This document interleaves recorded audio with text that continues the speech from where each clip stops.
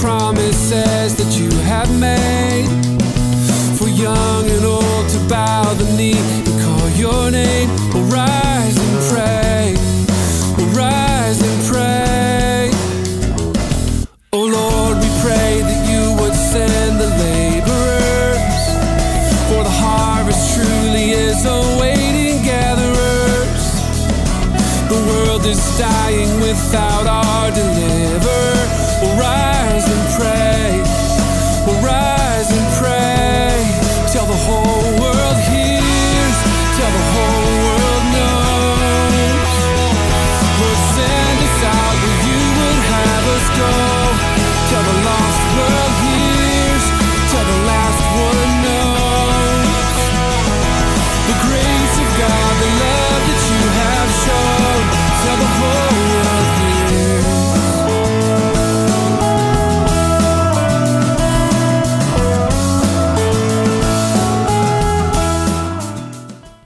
Hello and welcome to the Santa Ponsa Community Church online service. It is a great privilege to be able to spend time together in the Word of God, and that for whatever reasons, whether you live far away or whether you live close and you are a person of risk, that we're able to connect at least online.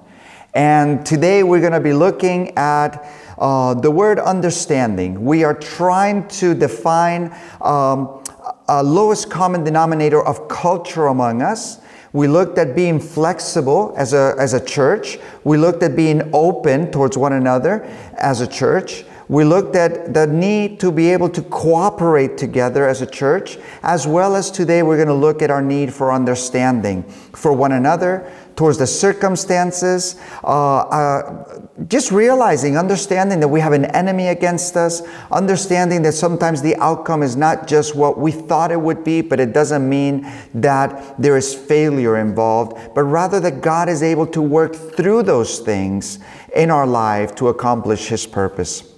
So our prayer is that you will be encouraged today as we study through the scriptures, and we are drawing this culture out of it, which is one distinctive of understanding.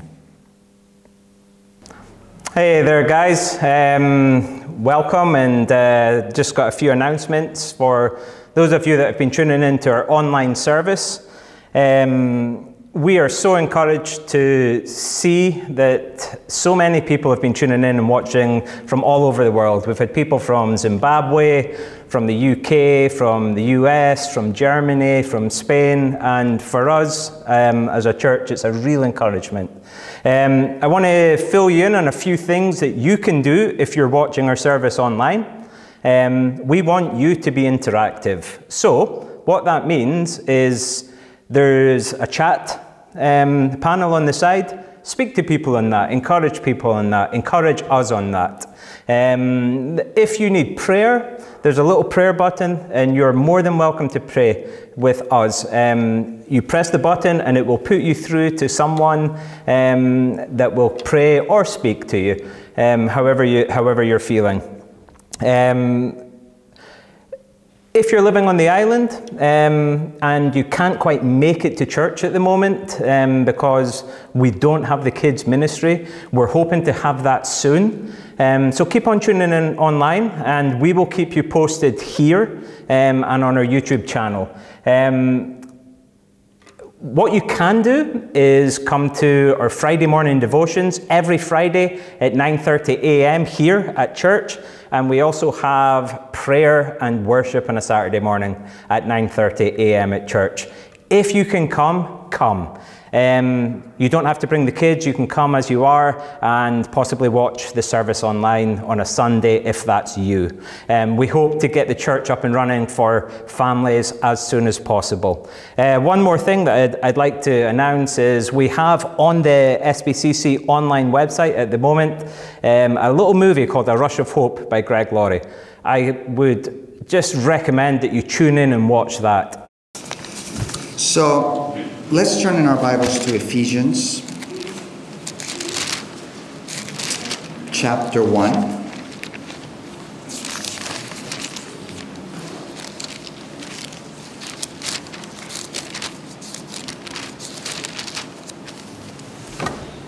Oh, I had a little Bible here. Oh, here it is. So, and let's read together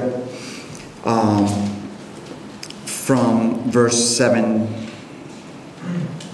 15. Therefore I also, after I heard of your faith in the Lord Jesus and your love for all the saints, do not cease to give thanks for you, making mention of you in my prayers, that the God of our Lord Jesus Christ, the Father of glory, may give to you the spirit of wisdom and revelation in the knowledge of him, the eyes of your understanding being enlightened, that you may know what is the hope of his calling, and what are the riches of the glory of his inheritance in the saints, and that the exceeding greatness of his power toward us, who believe, according to the working of his mighty power, which he worked in Christ, when he raised him from the dead and seated him at his right hand in the heavenly places, far above all principality and power and might and dominion, and every name that is named, not only in this age,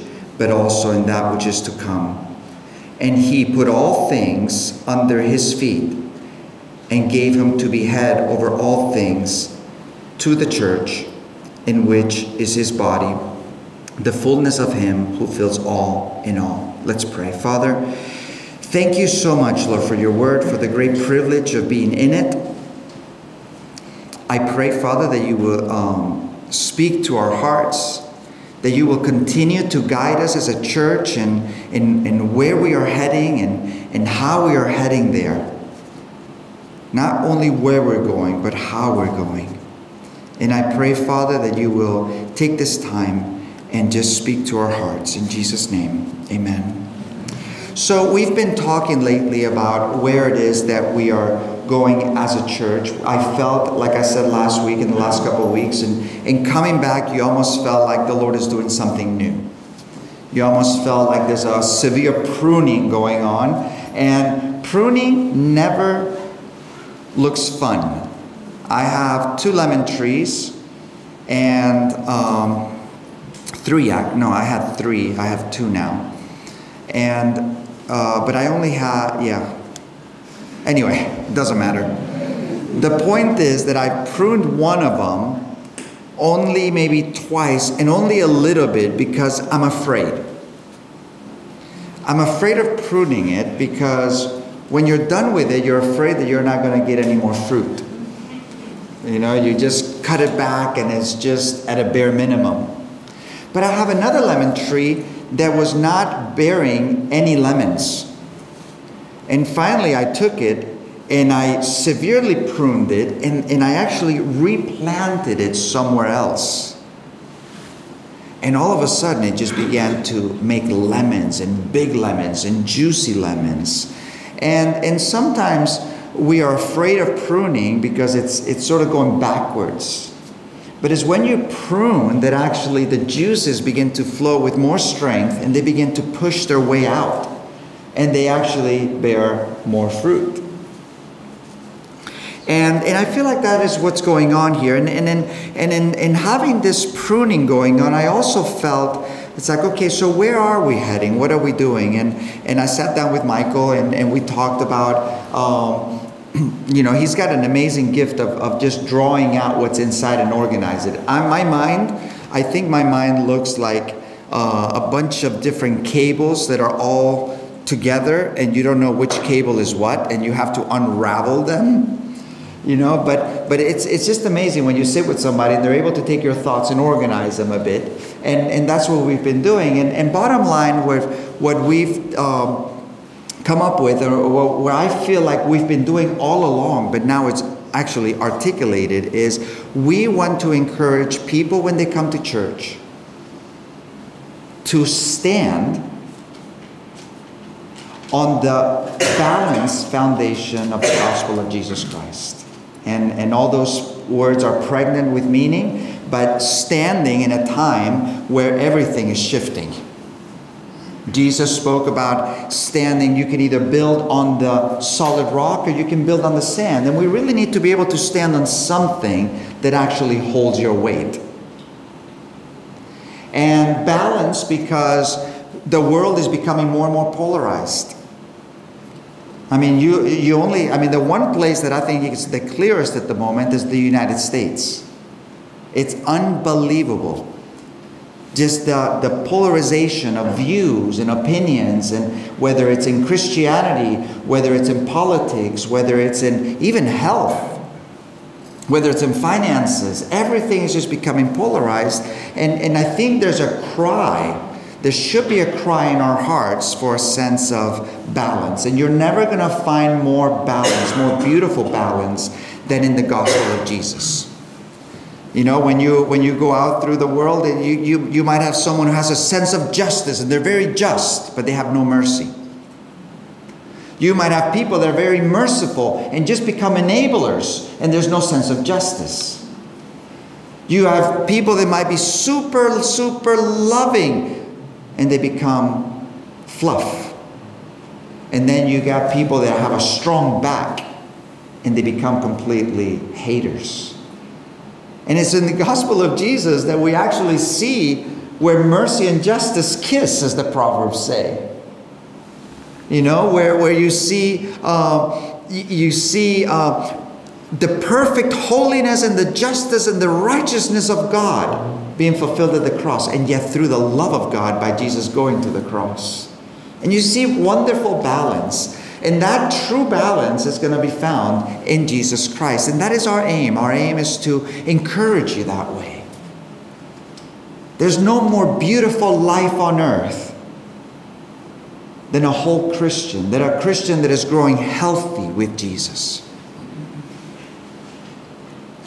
And as we looked at last week, when we were talking about Per and I and a couple others praying, and I was like, oh Lord, just take these videos and just show, just so people will be able to say that we Christians are not weird. And then Per gets up and is like, no, we don't care if they think we're weird. We just want them to see that you, Jesus, are not weird.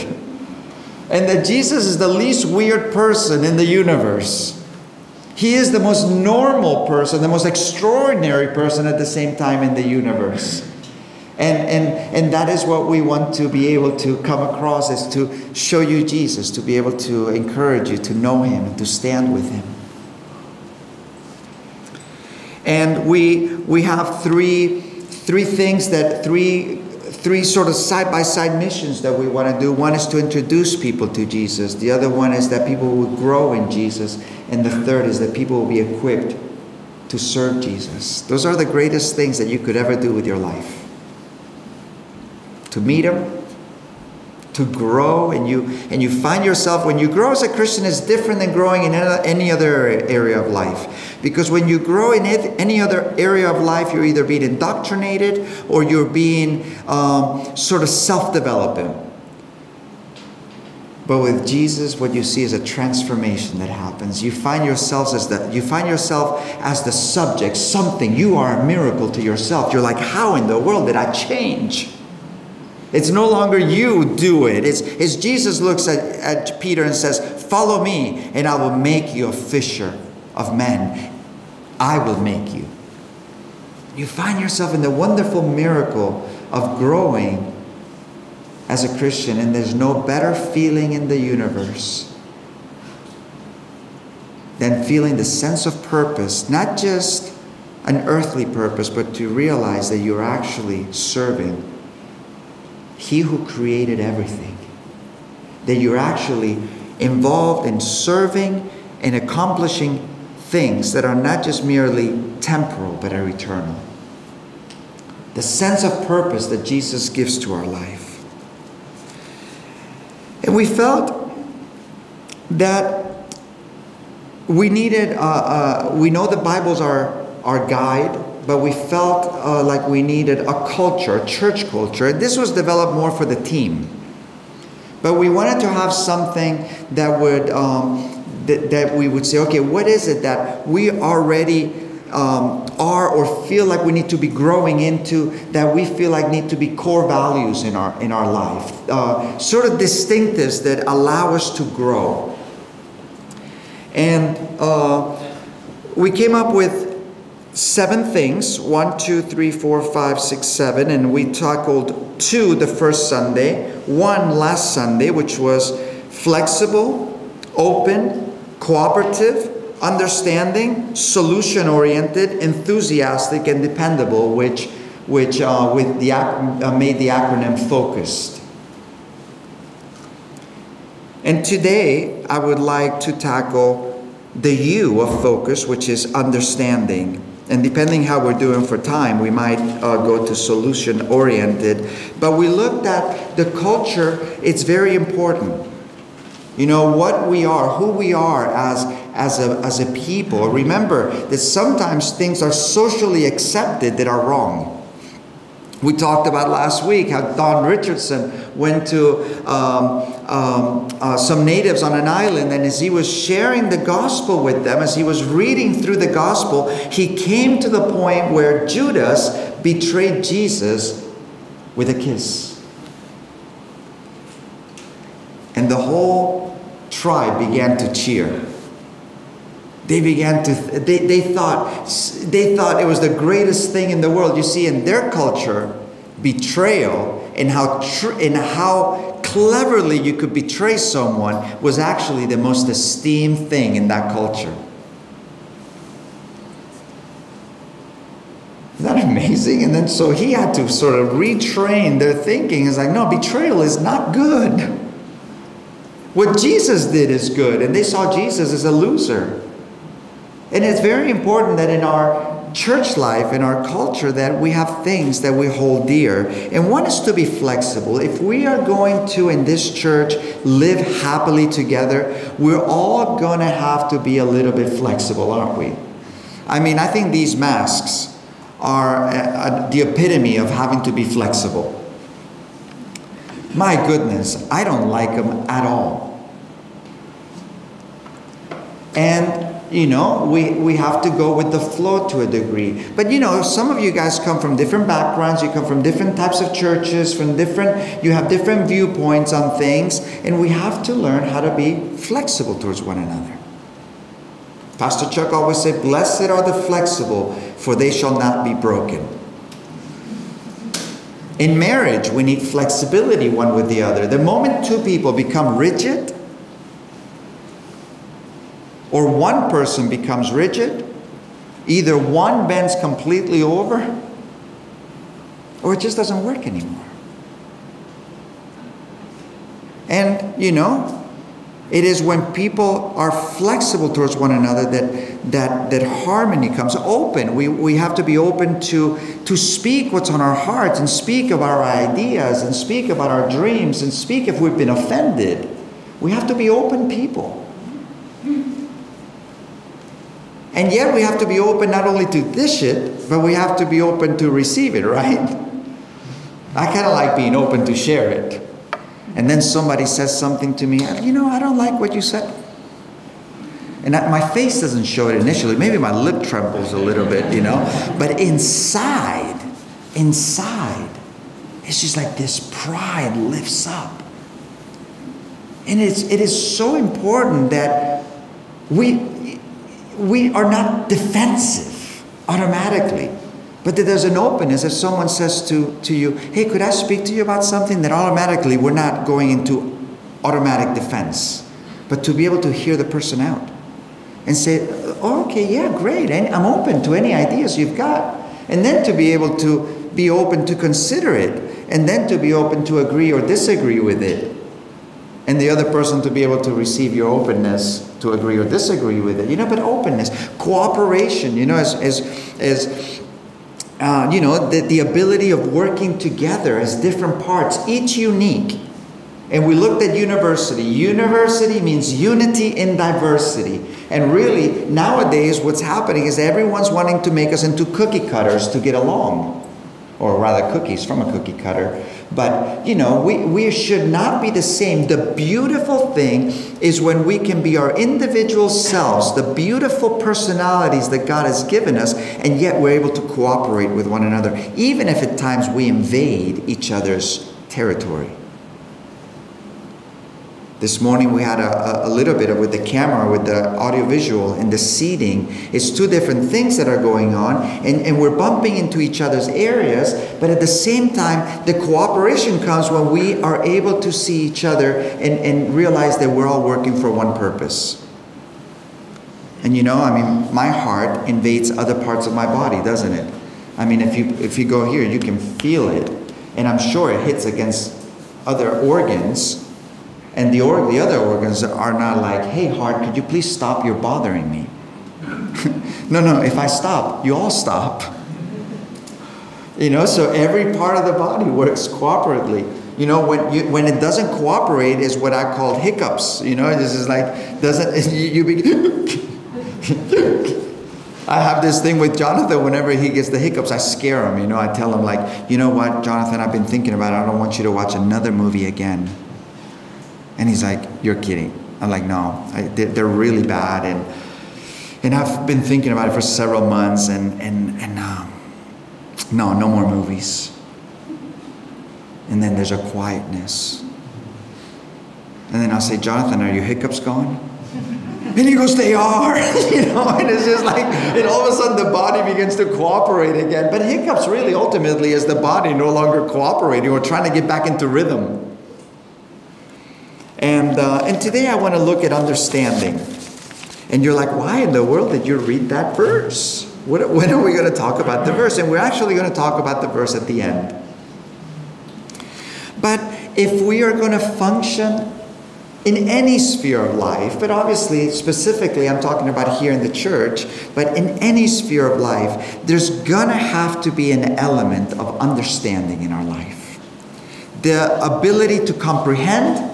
But not only the ability to comprehend, understanding actually means also to sympathize with somebody. So you comprehend, you sympathize, and also it carries an element of patience with it. But we are going to need to have understanding with people, with other people. No man is an island. We don't stand alone, and we are there's no such thing as Christianity by yourself. Christianity by yourself that doesn't work with other Christians is not really Christianity at all. And it carries the patience with it, so it means bearing pains or trials calmly and without complaint. So it's going through difficulties without complaining, manifesting forbearance under provocation, that's patience, not hasty, steadfast. And we are to be understanding and patient with people. Romans 15:1 says, we then who are strong are to bear with the scruples of the weak and not please ourselves. Let each of us please his neighbor for his good, leading to edification. For even Christ did not please himself. But here the scenario that Paul is painting is you have someone who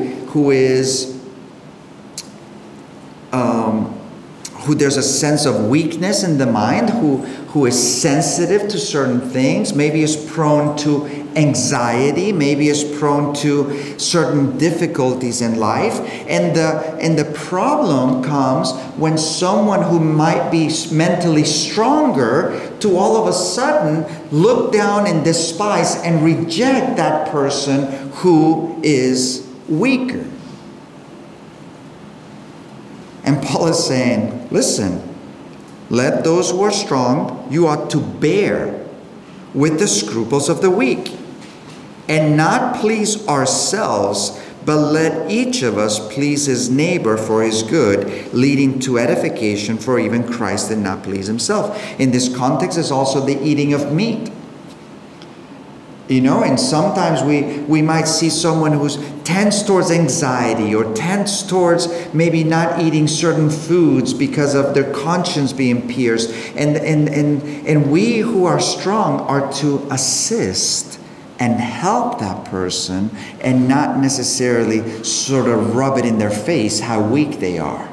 We are to encourage and love. I think Stefano he's got his son Jacobo, and I think this illustrates it a little bit, but Stefano is just a great dad. I mean, he just loves his son, and Jacobo, is like, man, I'm not eating anymore. He became vegan because of animal rights, and so, you know, and we would have conversations with him. Nothing wrong with veganism. Please understand, I think the problem sometimes with any of these things is that we don't become captive and guilt-driven by other people. You know, so we have to be quite settled in our mind why it is that we're doing it, and that we're not becoming slaves of our conscience, you know. And but anyway, so his son became a vegan, and man, Stefano would cook with, well, actually, Jacobo would cook, but he just went with the flow. He didn't really argue with it.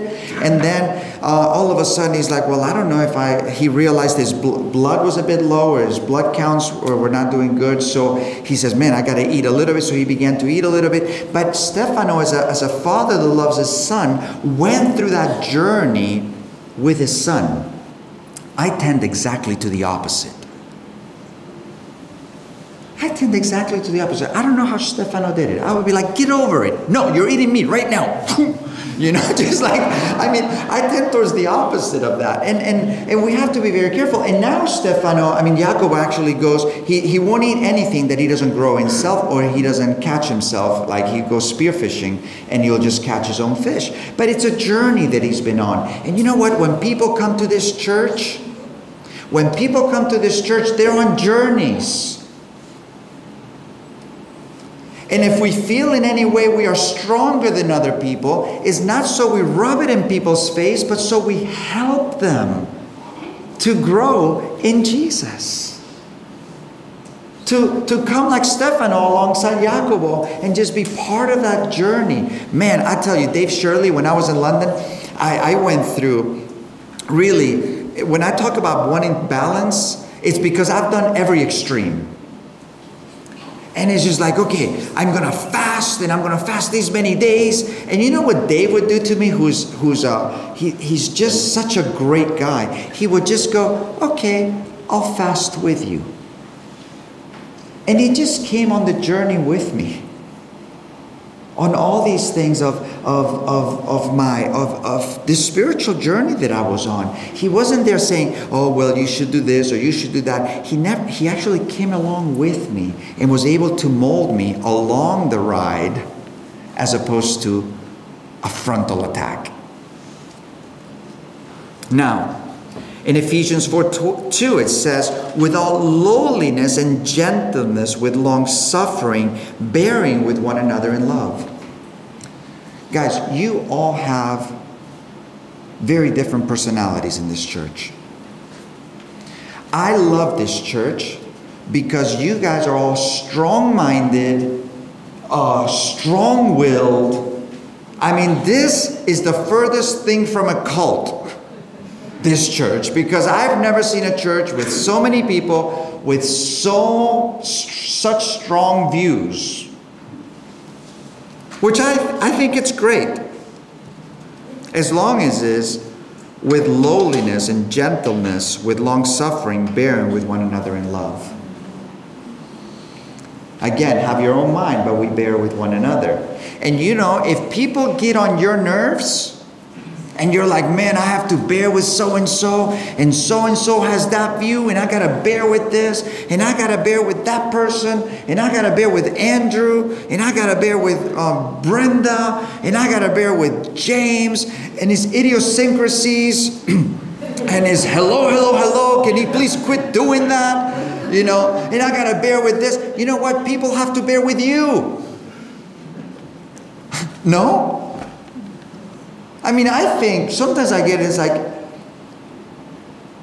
I think I'm bearing with all these people, and then somebody asked me the question, it's like, well, do you think that there's some things in your life you might have to change? I was like, no. I'm fine. I'm the best husband, pastor, father, well, father, I don't know, but I in the world. I'm so pleasant to be with. And then somebody goes, yeah, you are a little bit intense sometimes. Me? But it's the same thing with you. Sometimes we're oblivious to how people have to bear with us. And in this church, we have to have in our minds very clear that with all lowliness and gentleness, with long suffering, bearing with one another in love. And notice in Colossians 3:13 it says, bearing with one another, forgiving one another, if anyone has a complaint against another, even as Christ forgave you, so you must do. And then in 1 Peter 3:7 it says, you know, dwell with your wives with understanding, giving honor to the wife, being heirs, knowing that you are heirs together in the grace of life. Dwelling with understanding. We are to dwell with understanding. You know, sometimes people might be really messed up in this church, but you don't know where they come from. Sometimes people might be rude to you one particular Sunday, but you don't know what's going on all week. And there's a sense that we need to have understanding to grasp all this. Now, though, there's another side of the coin. Because we can all of a sudden say, see, you got to dwell with understanding with me. You got to dwell with understanding with me. You got to dwell with understanding with me. And then we begin to demand that from other people rather than practice it. And in Galatians 6:2-5, it says, bear one another's burdens. So we are to sympathize with one another, right? We are to carry each other. And so fulfill the law of Christ. For if anyone thinks himself to be something when he is nothing, he deceives himself. But let each one examine his own work, and then he will have rejoicing in himself alone and not in another. Listen to this. For each one shall bear his own load. Did you get that? It starts with bear one another's burdens, but then it says, hey, but be careful. Each one has to carry his own burden.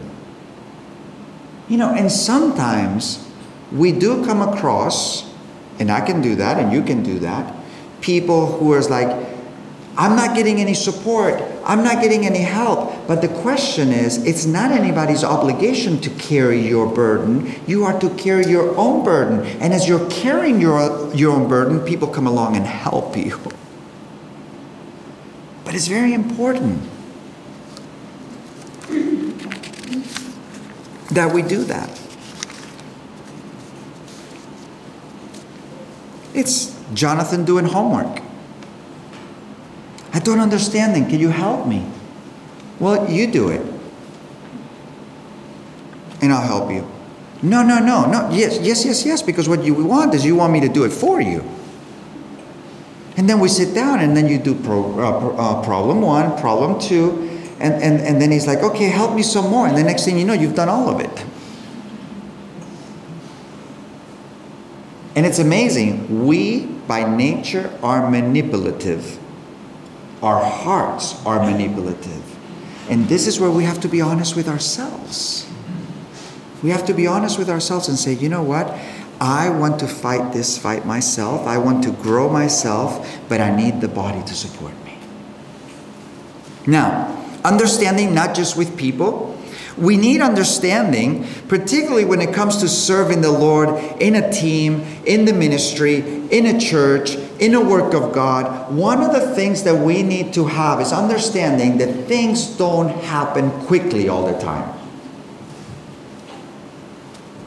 I think it's a bit of a no-brainer, but it's good to remind ourselves, you know. I never thought I'd be here for 19 years. What's today? The 13th. 2 days ago was 19 years that we landed on the island.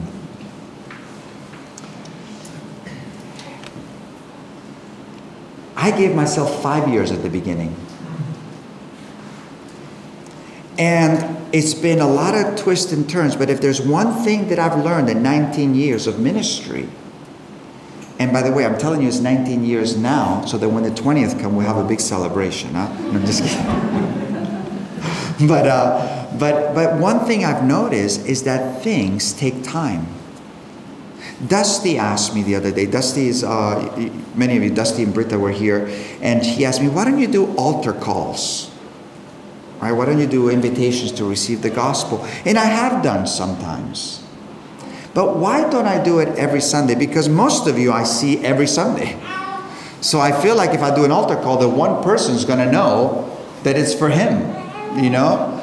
But also there's another reason. Although I believe in them, and if we had a church of probably 300 people, it will probably be different. There will be visitors and things like that. So altar calls will probably be more of an opportunity for people. But for you guys that I know week in and week out, I just realized that the journey that you're on with the Lord before you're Christians, while you're becoming a Christian, and after you become a Christian, it takes time. It takes time. To start a school like we're starting right now, the nursery, the building. I mean, I thought, Hugh told me, upstairs will take 2 weeks. And downstairs by mid-June, done. Now it's end of October. Now, if I didn't understand that things took time, I'd be strangling Hugh. Things take time. Growth takes time. I just gave advice to one of my friends, Anwar and Nicole. They were here with us at the church. And they moved over to Bristol, and they just became part of another church. And great friends of ours are there. And I told Anwar, don't rush friendship. Isn't it true? Don't rush friendship.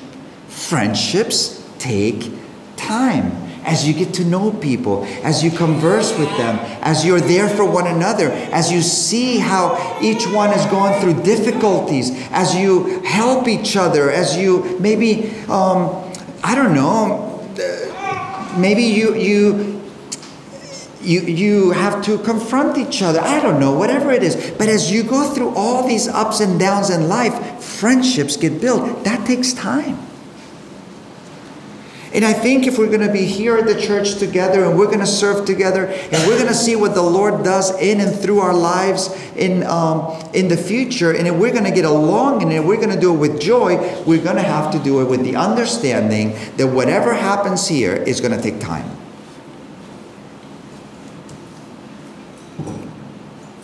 Go tell Moses to be in a rush.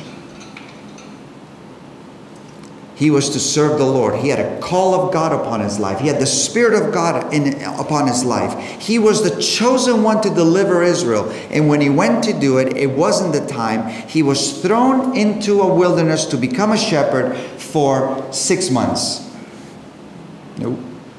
For 1 year. Nope. For 4 years. Nope. For 40 years. And when the call actually came and said, hey, now it's the time, he goes, I don't feel like it now. It's left me. It's out of me now. And the Lord goes, no, now is the time. And then he goes, in order to deliver the nation of Israel from Egypt, to go to the wilderness. Don McQueen was at our house yesterday for dinner, and he was in Egypt when the coronavirus, when all the lockdowns hit. And so they told him, you have a few hours to leave Egypt. And so he rented a car, and he went to, he was going to Cairo, and there was roadblock after roadblock after roadblock, and then there was one roadblock, and they said, you cannot cross by here. If you want, you can go into the desert. And he's like, I don't want to go into the desert. And the thought crossed my mind is like, didn't you tell them? The children of Israel did, and they were here for 40 years. No, I'm not going into the wilderness. But, you know, he went from 40 years of waiting to one climax of being delivered to 40 years in the wilderness. I mean, are we really going to rush God?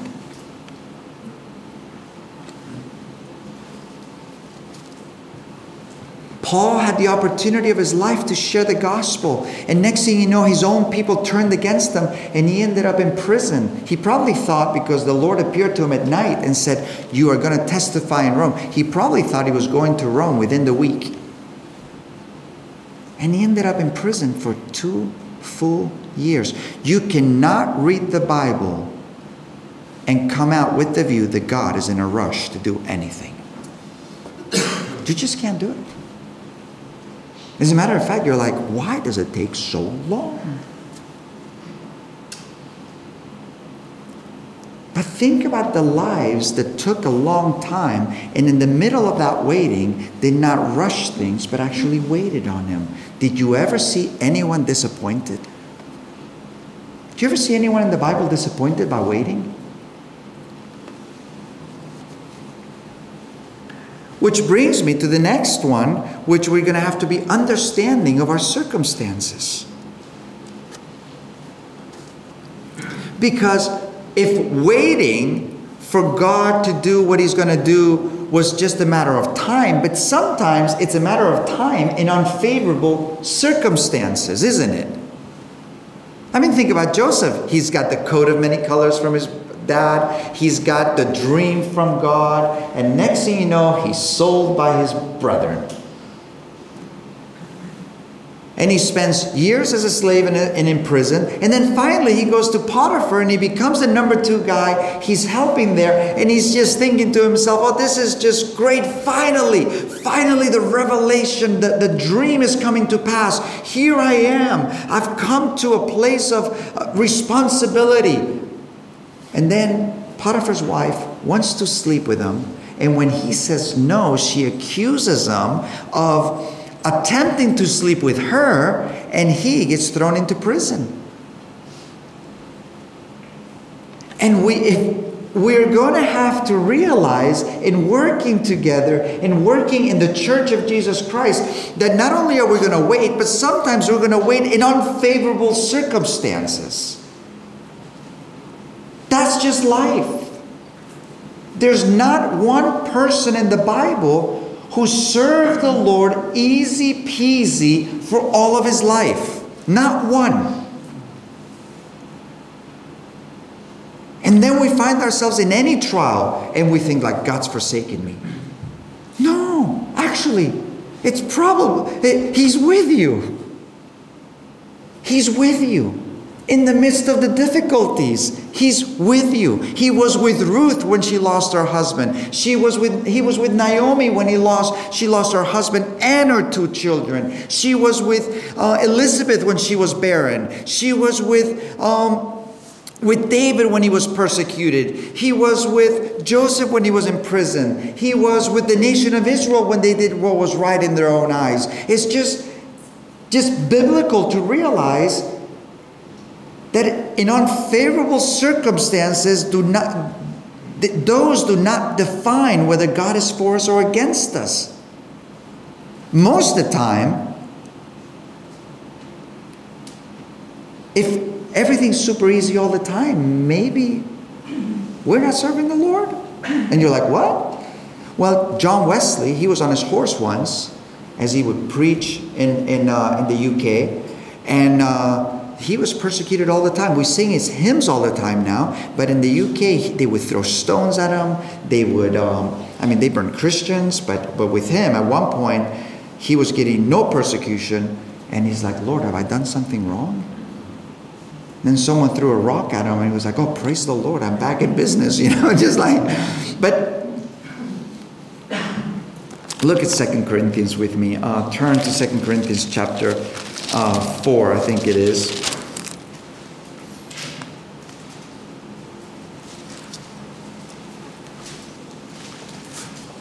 In verse 7 of chapter 4 it says, but we have this treasure in earthen vessels, that the excellence of the power may be of God and not of us. Listen to what he says. We are hard pressed on every side, yet not crushed.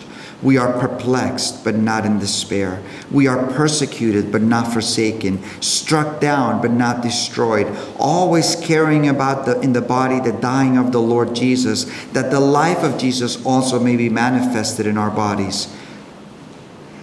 You see what he's going through? Look at chapter 11 with me.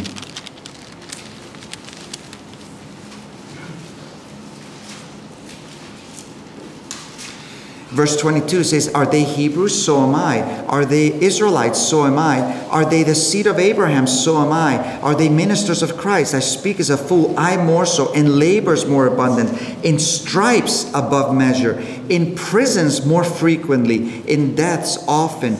From the Jews 5 times I received 40 stripes minus 1. 3 times I was beaten with rods. Once I was stoned. 3 times I was shipwrecked. A night and a day I have been in the deep.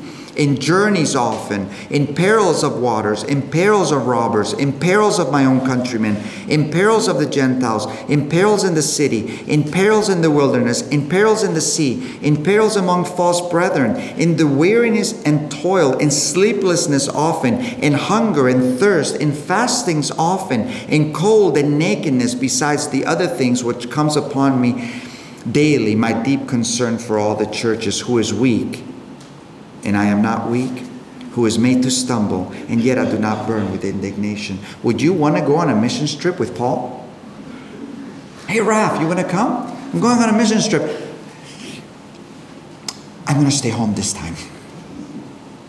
And yet, the Bible is clear that God was with this guy everywhere he went.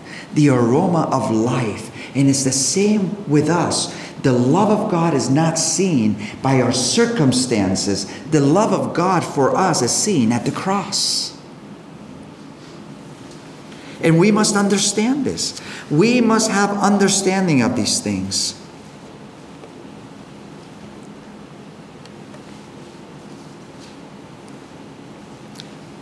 We must understand Isaiah 55 verse 8. For my thoughts are not your thoughts, nor are your ways my ways, says the Lord. For as the heavens are higher than the earth, so are my ways higher than your ways, and my thoughts than your thoughts. Think about it. You go to a gym, and you ask a guy to be your coach and train you. If the coach says to you, hey, what would you like to do? Oh, I just like to do 10 push-ups a day. Okay, you're not going to go very far. It's when you have a Mr. Miyagi that says to you, now wax all these cars. And then he tells you, now paint these walls, and I want you to paint them like this. And then you're doing all this stuff, and then finally frustrations arise, and you go to Mr. Miyagi and says, this sucks. I wanted to learn karate, and I'm not learning anything. You're just using me to paint your cars, and you're just using me to paint your walls, and you're just using me. You're teaching me nothing. And then he says to him, get over here. And he starts throwing punches, wax on, wax off, paint. And he finds himself that he didn't understand what Mr. Miyagi was doing, but he was learning Karate. Was it karate? I hope it was karate, because if not, I'm going to look like a real idiot here, you know. But you know, many times God is like that. He allows us to go through circumstances that are less than favorable. He allows us to go through outcomes that look like defeats. But actually, in His genius, in His multifaceted wisdom, He's actually working out His perfect purposes in our life. He is training us to grow in wisdom and understanding in life. And that's what, at the end of the day, that's what we want. We just don't like how it happens. Because we prayed, Lord, give me wisdom, give me understanding. Lord, grow me in love, grow me in patience. You want to grow in patience when nothing wrong is going on around you?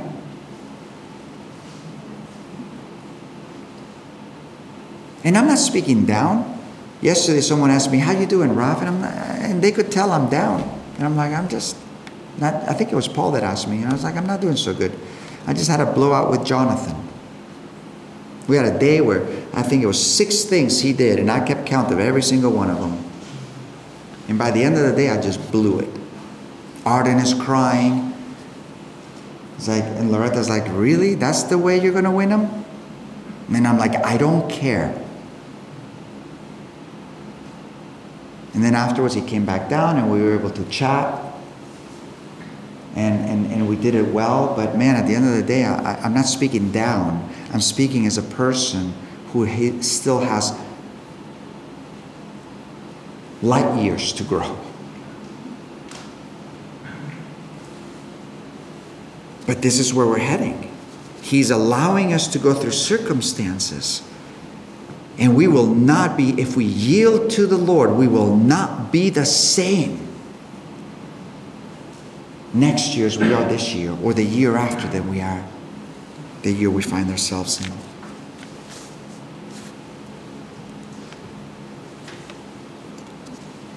Next, understanding. There's 2 more. Understanding that we are in a war. We're going to have the understanding that we are in a war. A Special Forces Sergeant Major in the United States has just been awarded the Medal of Honor. He was key to saving 70 Iraqi prisoners where there was already fresh graves dug up for them to be buried in. It was imminent. Their death was imminent. They were going to be executed. He says, I don't see myself as a recipient. I see myself as a steward of this medal that not only has been given to me, but others, and even some that lost their lives with us. And he says, in that moment, when you land and you begin to take positions, you've trained for this for a week, for 2 weeks, you've been training the whole scenario, how you would enter, where you would put the ladders, where the bad guys are. And he says, in that moment where you go in the dark and you begin to take your first shots at people, you begin to realize that you're going from being a soldier to being a warrior. And I wonder how many times we see our lives as soldiers, but we just haven't entered into warrior. We just like the idea of a spiritual battle, but we don't fight. The inflamed thoughts, the temptations, the lies, the spiritual battle that's going on around us. We just think it's man against man, and we don't realize that there are spiritual forces. If we read our Bibles, if we just simply take the Bible at face value, even if we take life at face value, we realize that it's not just physical what is going on. There are spiritual battles going on, and that we do not just have people that turn against us. We have a devil and Satan who's set on destroying our life. He doesn't like us. He doesn't like unbelievers because he wants to keep them captive. But he doesn't like believers because they can become impactful in this world against his kingdom. And sometimes we don't realize we go through life as if life was a playground as opposed to a battleground. My goodness, man. In my mind, it's a battle continuously. You guys ever watched the movie Robin Hood with Kevin Costner? She's like, that describes my life. You know, when the movie begins to, even the video, but you know that arrow, you know, it's like, and James is like, I know that arrow, you've talked about it 100 times, but it really is. It's like, you know, Kevin just takes that fiery arrow and it just comes straight from the screen, straight into you. And that's what my life feels like, a million thoughts a day. Anxious thoughts, hard thoughts, accusative thoughts, wrong thoughts. You know what I mean? And it's just like, and you know, I mean, I know my thought patterns, but I know other thoughts that are just implanted in. Don't you have them? And the Bible says to take every thought captive. The Bible talks about standing. And after I've done all to stand firm on the evil day. And in this church and in our lives, we're going to have to realize that we are in the midst of a battle. And we sometimes are like, well, why is this happening to me? And I've always thought about a civilian guy walking through the middle of a battlefield, and there's the bullets going from there, there's the bullets going there, there's the artillery dropping everywhere, and the guy's going, why are they shooting at me? Because you're in a war. So we ask ourselves, why are these things happening to me? Why are these attacks of my mind? Why do I have these negative thoughts? Why do I've talked to several people in the last couple of months with extreme suicidal thoughts. Where does that come from to tell someone, just kill yourself? You're worthless.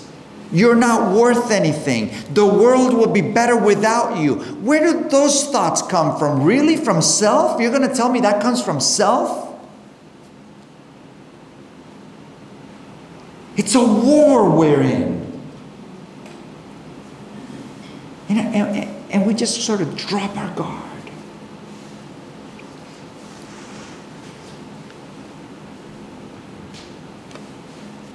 And then finally, understanding that yes, it's a war, but because we are involved in a great work.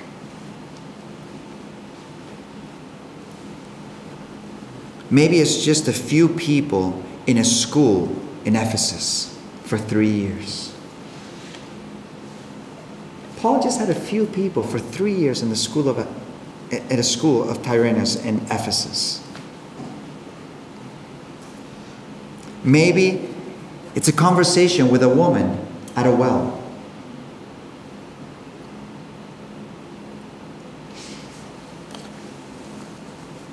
Maybe it was a food bank like Joseph. Maybe it's just a wall like Nehemiah. Maybe it's just raising a child like Elizabeth and Mary.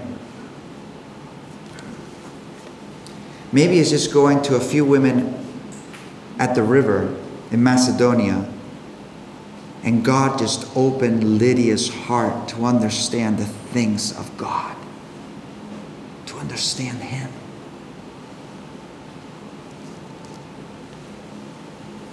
Maybe it's a jailer that's about to kill himself.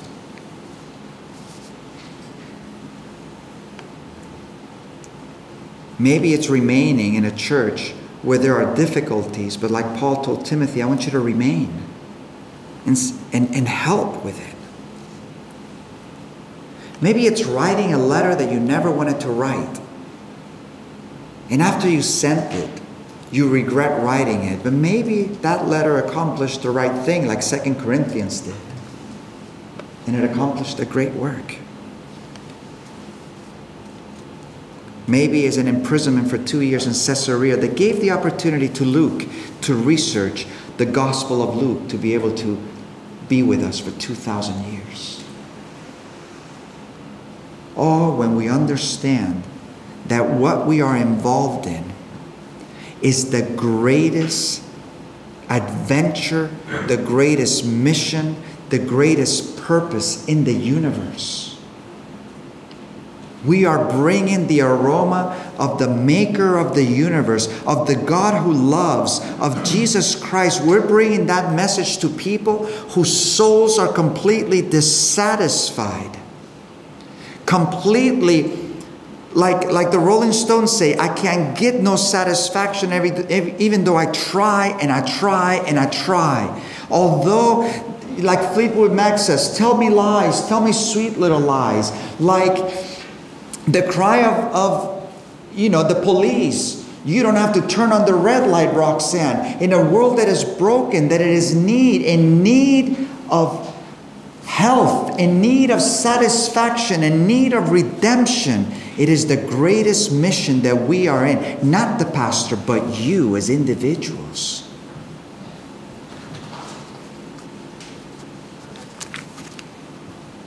And to close with the verse that we started with in Ephesians. If you turn there with me in Ephesians chapter 1.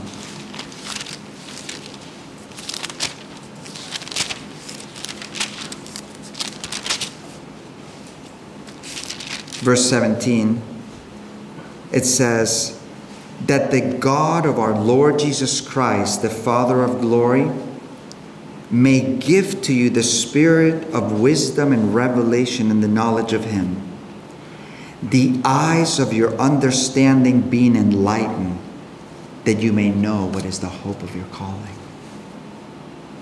You see why the word understanding is so important? That the eyes of the understanding of your heart.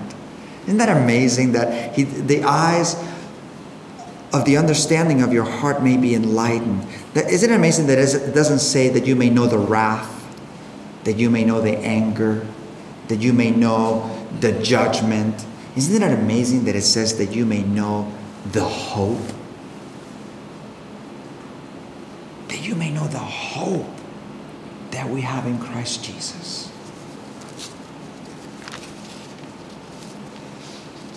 The hope of His calling, the hope of His riches, the hope of the greatness of His power for us to believe, the hope that raised them above all principality and power, the hope that when not only purpose for life, but when you breathe your last, which you will breathe your last. Today I was talking to Deborah, and she told me she just left her daughter in Madrid. She's going to university, and she's like, it's ley de vida. It's the law of life. She's got to grow up. I want to call her 5 times a day, but I can't. I'm just going to let her. Just wait. James, just wait till your little one, you leave her in Madrid. But it's law of life. And I thought about, it is the law of life. You got to let your children fly. You got to let your children make their own decisions. But it's the law of life, huh? We have to say goodbye. We'll have to breathe our last. You're going to breathe your last. And Jesus Christ came so that we can breathe our last full of hope, full of confidence, full of excitement, full of expectation, realizing that though the outward man is perishing, and we get older, we get weaker, our minds get weaker, though the outward man is perishing, the inward man is being renewed day by day. I can wait because I want to see my kids grow.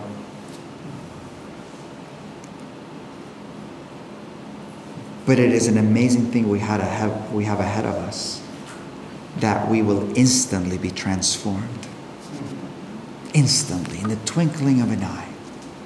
This corruptible must inherit incorruptibility. I had a conversation the other day with someone, We're talking about marriage, life, compatibility and things.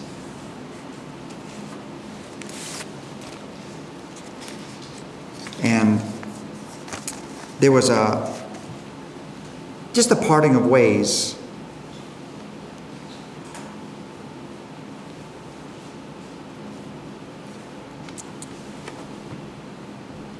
And when you analyze the whole situation, the problem is there was no God.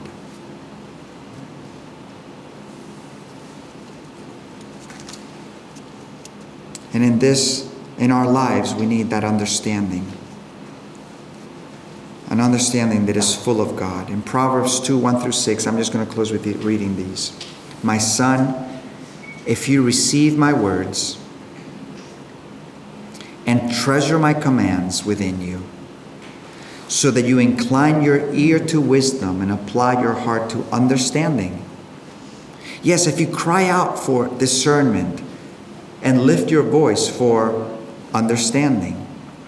If you seek her as silver and search for her as for hidden treasures, then you will understand the fear of the Lord and find the knowledge of God. For the Lord gives wisdom. From his mouth comes knowledge and understanding. He stores up sound wisdom for the upright. He is a shield to those who walk uprightly. He guards the paths of justice and preserves the way of his saints. Then you will understand righteousness and justice and equity and every good path. When wisdom enters your heart and knowledge is pleasant to your soul, discretion will preserve you. Understanding will keep you to deliver you from the way of evil. And this is what we want to do in church here. We want to cultivate one of these attributes of culture, that we have understanding with one another, with the timing, with the circumstances, with the outcome, with the fact we're in a battle, with all of these things. If we have that, we're on a good path. Let's pray. Father, we thank you, Lord, so much for the great encouragement that comes from your word.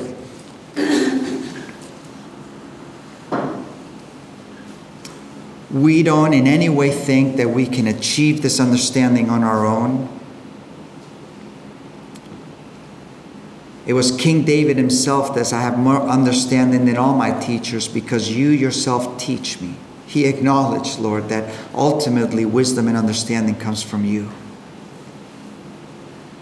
And we pray, like Paul prayed for us, that we will be filled with spiritual wisdom and understanding, in the knowledge of you and the hope of your calling, in the knowledge of your will, that you would give us a portion of that, Lord.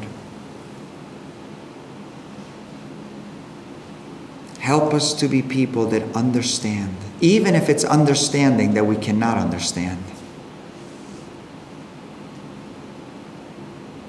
We love you, Lord. We are so grateful that in the chaos that's going on in the world, we can stand firm. We can stand firm knowing that we belong to you. In Jesus' name, amen.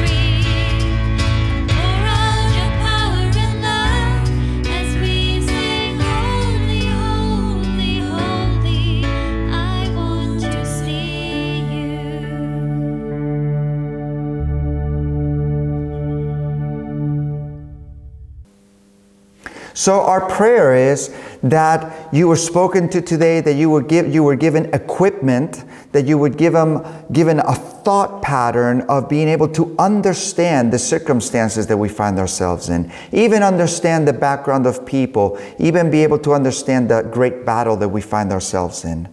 As we grow as a church, it is of utmost importance that we continue to grow from understanding to understanding, realizing that part of it, like we looked at in Proverbs 2, it is an effort. The Father says, "Oh, my child, if you would seek for understanding."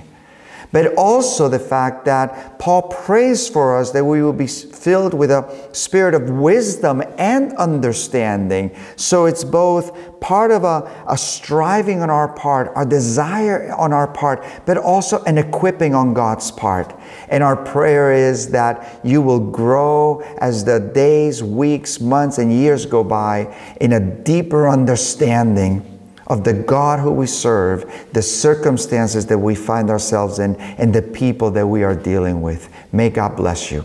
Capture my heart, I surrender my will, focus my mind till I'm yielded and still, hearing your voice to answer your call, carried away till I can't speak.